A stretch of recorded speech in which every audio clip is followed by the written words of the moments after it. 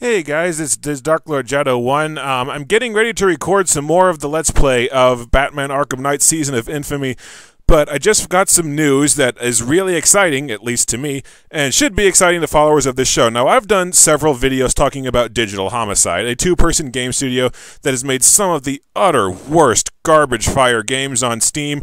They've sued Jim Sterling, a games journalist, for it was originally $10 million.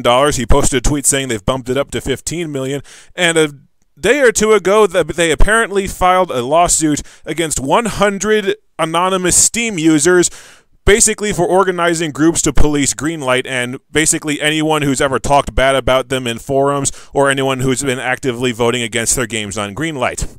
Well, Valve has apparently finally taken notice of Digital Homicide's various misdeeds, and all of their games have been abruptly pulled from the Steam store with no explanation.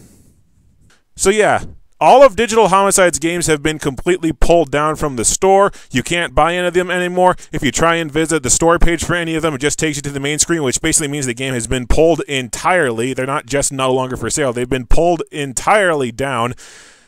So unless Digital Homicide has other games under fake studio names, which has been implied to be the case, it looks like all their shit is officially gone. Now, we have no way of knowing at this point if this situation is permanent, if Digital Homicide is going to come back under a different name, or if they're going to work something out with Steam.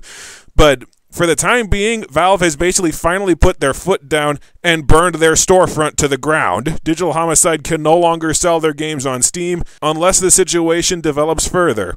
So, yeah, cool. I'm in a good mood now. I'm gonna play some Batman.